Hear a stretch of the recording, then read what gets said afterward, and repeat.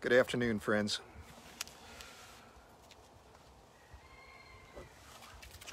It's a beautiful balmy day down here in southern Illinois. You can see I'm in shirt sleeves, no winter coat. The neighbors' chickens are cackling as they are scratching in the leaves. But it's still nippy, and there's still ice on the stream. So let's get this on, because I don't think I'm going to last long here. This is not a feel-good story today, and it doesn't make me look good. But I think it's a story that needs telling. It's a conversation that we need to have, and I'm the only one that can tell the story. It was 1 a.m. in the morning. My first year of residency, that's the final stage of education for a doctor. And my current assignment was on the obstetrical ward. That night we had multiple mothers in delivery, and we had 3 mothers that needed C-sections. We had just finished the first when the nurse handed me a message. It read, "One of your patients has been admitted to pediatrics. Please give orders." Now, as a family practice doctor, learning to provide continuity of care, caring for people over time, was an important part of my training. So I had my own roster of patients, many of whom I'd not met yet. And one of the children that I was responsible for, one of the families I was responsible for, had been admitted to the pediatric unit. I had 30 minutes between that C-section and the next, so I raced down to the pediatric ward and went in, did a quick assessment, talked with the mother about asthma, which her child had, and what the standard treatment was, and then went out to write the orders. Now, the drug of choice in those days was aminophylline. It's a cousin of caffeine, and it relaxes the muscles in the airways in the lungs and helps you to breathe easier. The problem is that the margin between when boy, the shadows are weird in the afternoon here. The margin between when the beneficial effect of the drug occurs and when side effects occur is so small that it's very difficult to get right. Not enough drug and there's no benefit. Too much and side effects occur. Nausea, vomiting, tremulousness, think about a coffee high. And in severe cases, you end up having seizures, your heart starts beating irregularly, it can kill you. So there's a very careful, very complex formula that has to be used to calculate exactly how much of the medication to give. I scratched through the mathematics and wrote the orders, called my supervising physician, and told him what I had done. He asked me a couple of questions, and then I raced back to the obstetrical ward to scrub in on the next C-section. When we got done, the nurse handed me another note. "Come to pediatrics immediately." I ran. When I got there, the nurse was frantic. About 15 minutes after she started the infusion of the aminophylline, the child started vomiting and hadn't stopped. I went in, examined the child, talked to the mother, came back out and looked at my orders and stared in disbelief. I had miscalculated the dosage by a factor of 10. There was a very good reason the child was vomiting. The nurse and I huddled and came up with a plan of action. We used some medications to ease the discomfort. We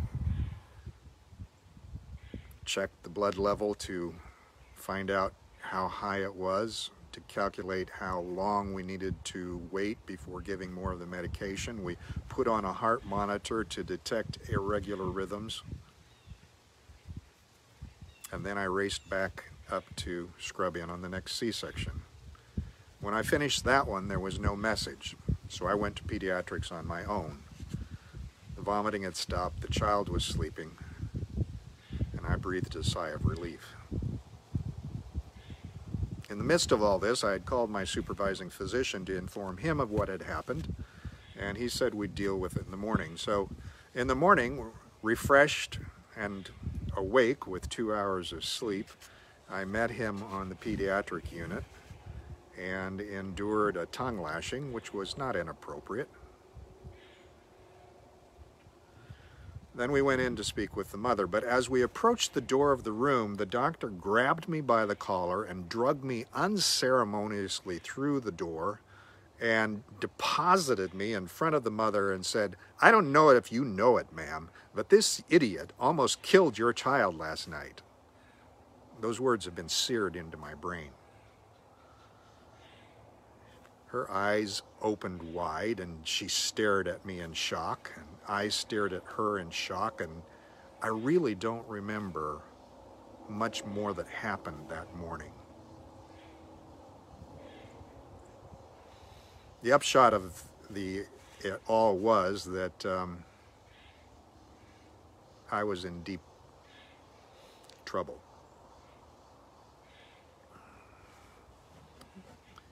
In the end, some of the faculty were calling for an end to my career.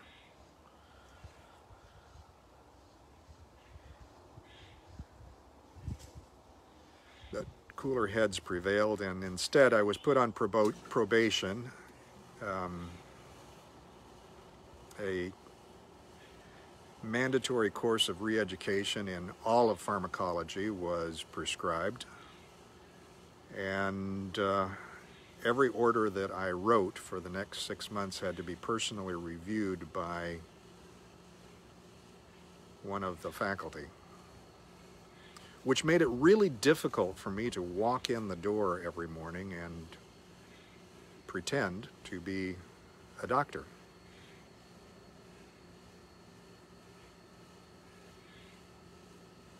Have you ever made a mess?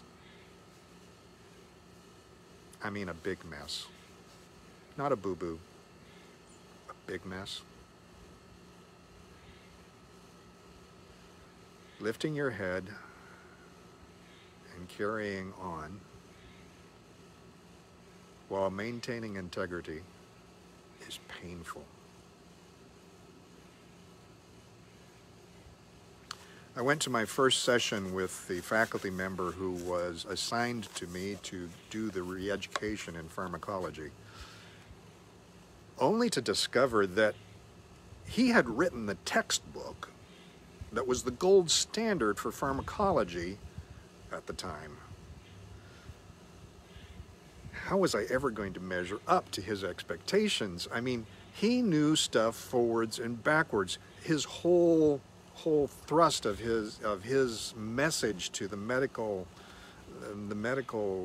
providers was, you have to know these drugs like the palm of your hand. You have to know how they work, how they get into the body, what happens to them once they're in the body. I had a sinking feeling in the pit of my stomach when I realized what I was up against. But his first question set me aback. He simply asked, "What happened?" And haltingly, I shared this story just like I've shared with you.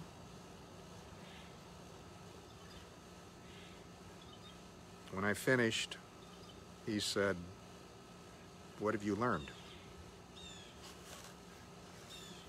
I said, "I've learned to always double check my calculations of dosing." He said, "Good. What else?"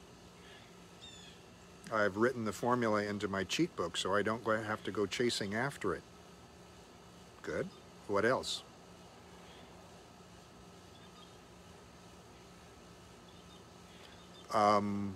I've learned that the first time I use a drug with complex dosing or high risks, I need to ask somebody who's experienced in using it to review my work.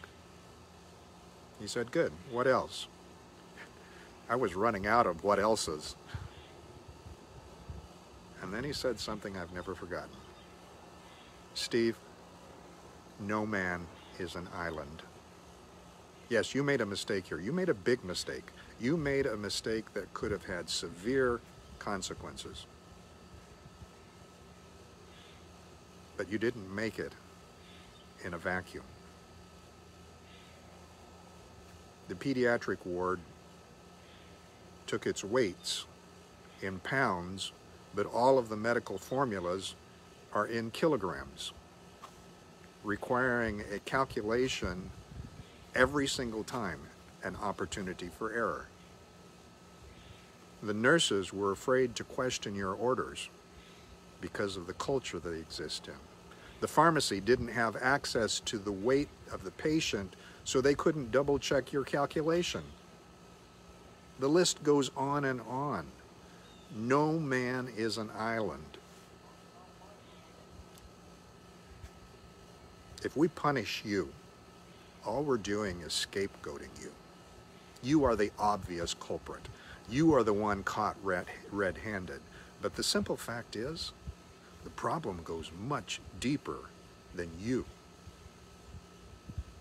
And I want you to know, you are not being scapegoated here. Yes, you have to go through this course and this re-education. And yes, I'm going to be demanding on your level of competence. But I want you to know that the entire organization is examining how it contributed to this event.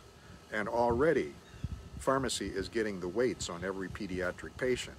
Already, nursing is looking at how to change the culture. Already, the administration is looking at their policies and the equipment that they provide to pediatrics to reduce medical errors. No man is an island. Frankly, I was blown away.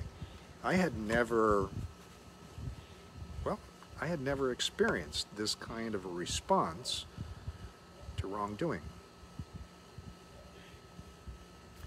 Last week, I broached the subject of accountability, and I asserted that Jesus' perspective on it was different. That rather than focusing on punishing the wrongdoer as administering accountability,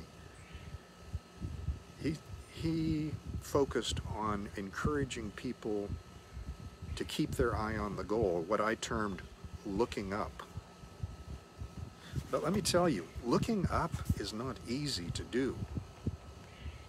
It requires a painful degree of looking in to examine why things happened. Not so that we can excuse them, but so that we can prevent them from happening again. And in my case, that led to re-education, supervision, intensive community support, and a healthy degree of self-discipline that's been ongoing for the rest of my career.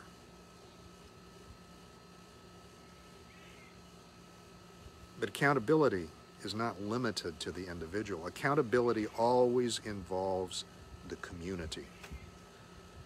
That looking in involves the entire context.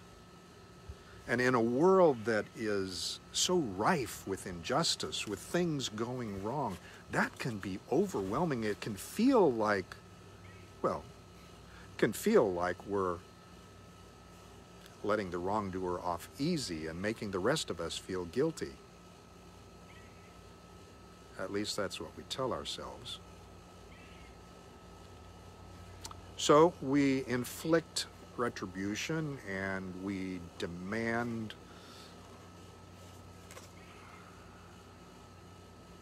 justice, an eye for an eye, a tooth for a tooth. Make him hurt like he made them hurt, in an effort to create the illusion of safety and justice where there is no justice. No man is an island. Looking up requires looking in for all of us. And so I hope you can see that what I see in Jesus, the standard he holds us to, the bar, where he sets the bar for his followers is so high up here. Oh man, he expects a lot from us.